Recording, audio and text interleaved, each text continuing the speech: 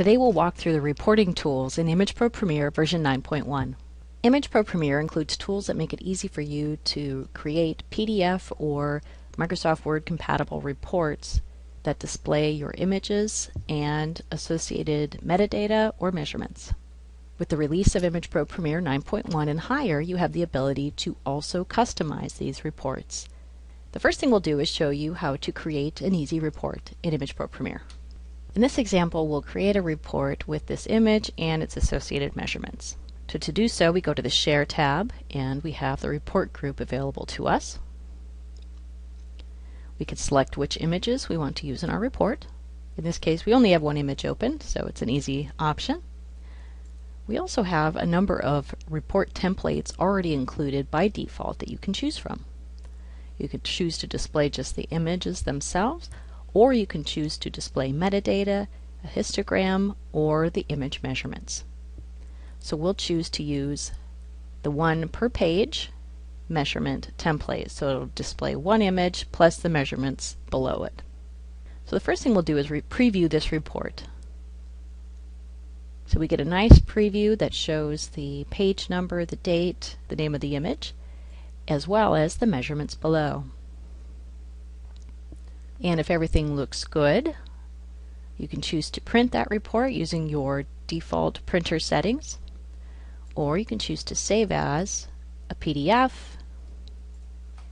a Microsoft Word document, web page, RTF, or a new report template. But for this example, we'll choose to save it as a PDF, and we'll give it the name My Report,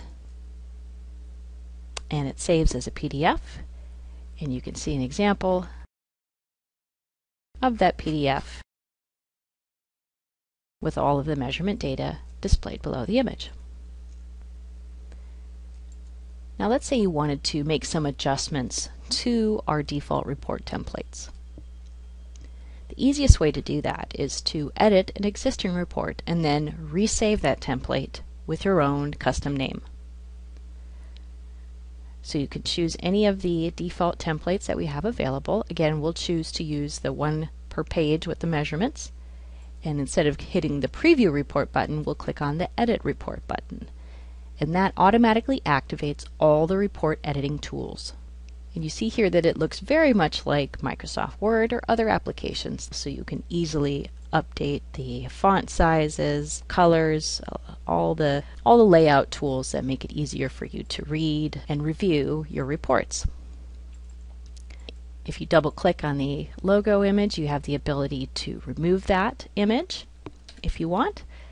You can choose to insert using this Insert tab here, perhaps your own default picture, maybe your own company logo or some other image that you wish to use. You can change the page number, page count, and you can insert your own text box as well.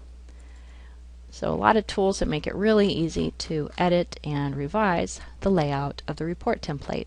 And once you have things the way you want them, go ahead and choose the Save As option again. And this time we'll choose to save as an Image Pro Premier report template. And I'll give it the name New Template. Save that template, and now you have it available for use the next time you want to create a report. If you have any additional questions about the reporting tools in Image Pro Premier, please contact Media Cybernetics or your local Media Cybernetics representative.